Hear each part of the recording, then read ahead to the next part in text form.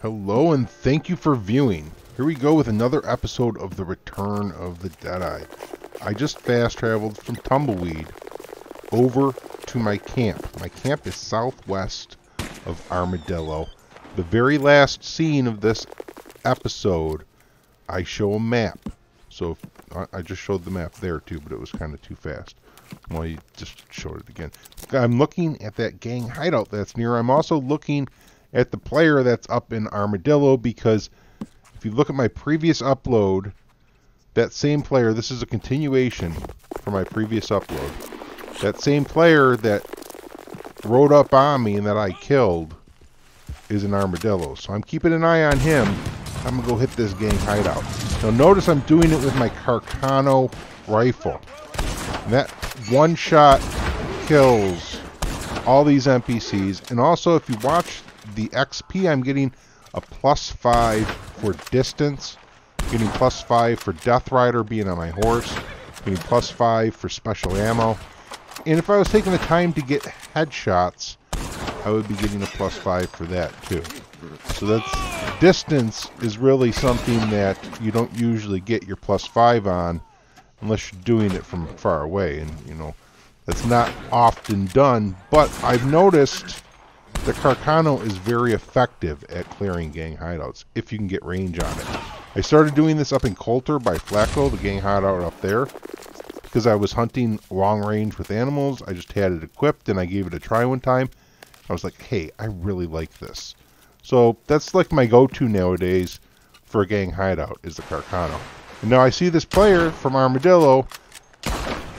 You know, it looks like he was coming up on me again.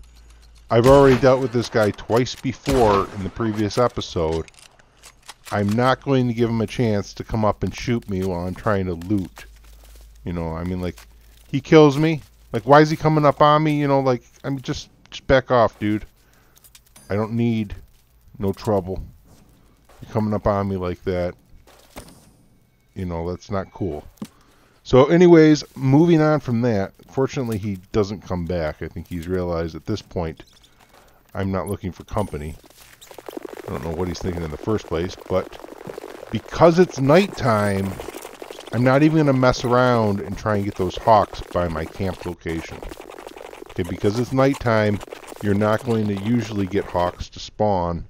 Also, like the condor, the vultures, things like that, eagles.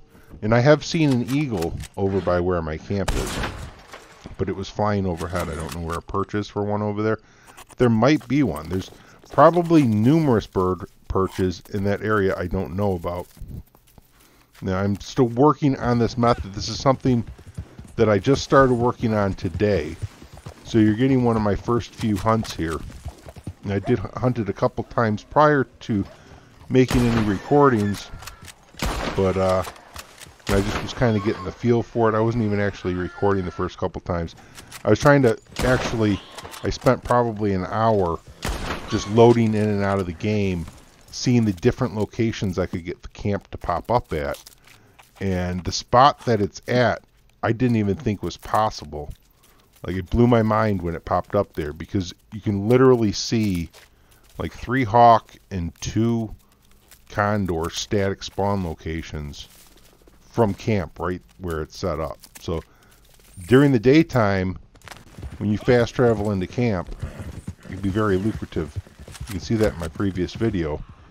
In like 3.5 minutes, I bagged and skinned 3 hawks and was back to the butcher, like round trip. That's insane. So, and also, okay, so now, like, because it's nighttime, I'm making the trek.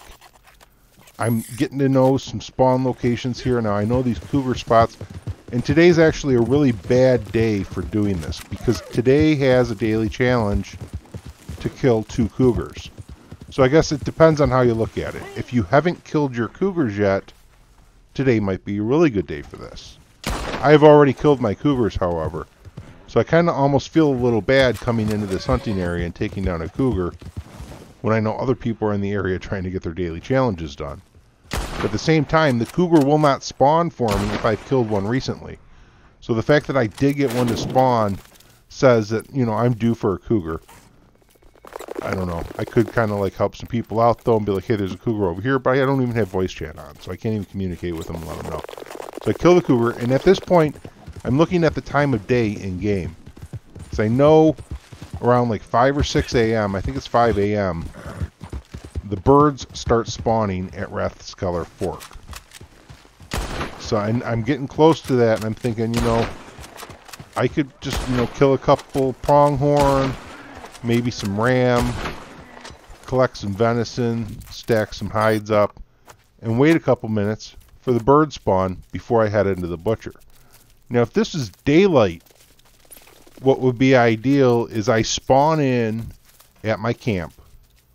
I hit those hawks and condor at my camp. Then I go hunt some pronghorn, hunt the cougar, and then by the time I make it to Rathskeller Fork, they've already respawned. Those birds will be there and ready for me to go again. So I'm hitting them at my camp as well as at Rathskeller Fork. And before you know, make a trip from Tumbleweed up to Rathskeller Fork, you'd kill the birds there, shoot back down to Tumbleweed. Sometimes you'd be back up at Rathskeller Fork before the birds would even be respawning. So that's kind of like a situation where you're being held up waiting on a respawn. With this method, you're able to hit 2 bird spawns in one trip. The only downside is after you've killed the birds at Rathskeller Fork, then you go to the butcher and you fast travel over to your camp. A lot of times you get over to your camp so fast, since you were at Rathskeller Fork, that the birds won't spawn back at your camp now. And I didn't really realize that while I was doing these hunts. You know, like I'm saying, I'm still working on this area and getting to know it some. So I'm thinking in the future, the pro play will be after hitting Rathskeller Fork to continue hunting a little bit more in the area between Rathskeller Fork and the butcher, kill some hogs or some pronghorn, some ram, whatever you can do to kill a little bit of time before you get into the butcher again. And that way, when you do get to your camp, the birds will be spawned and ready to go again. And then that will make this just a fluid run through. And I really like the fact that it's covering such a large area, creates a lot of diversity in the hunt. You're not going to have a situation where you get, you know, too bored with it being too repetitive. And you can see even, I'm actually even crafting some split point on this hunt. Okay, you know, $71.62, 705 XP in 26 minutes. You're probably thinking, well, that's not that great on the payway. But you can see I just crafted a whole bunch of split point.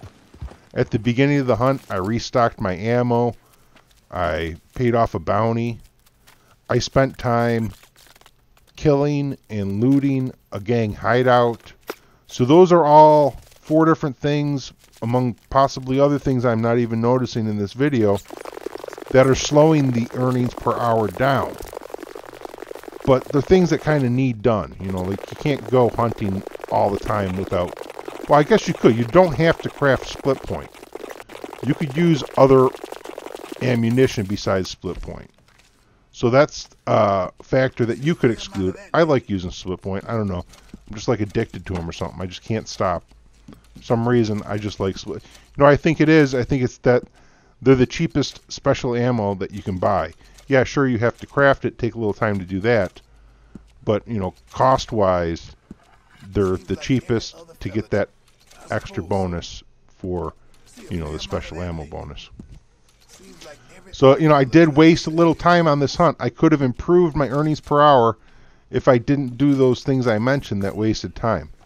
So that's something to keep in mind. In the future, I will be bringing some hunts to you where I won't be wasting that time. I'll have my ammo crafted before I start the hunt. I won't be stopping for gang hideout. You know, there won't be holdups. There'll be just efficient hunting. So we'll see what we can get that up to. You know, $165 an hour. We can definitely do way better than that. I already showed you one time. There's the camp location. I'm east of Mercer Station, southwest of Armadillo. It costs $1 to fast travel from Tumbleweed to this location. It costs $3 to fast travel from camp back to Tumbleweed. Just so you know, you are getting a discount on the way to your camp. If you're new, don't forget to hit that subscribe button. I'll catch you all next time. Until then, happy hunting and happy trails.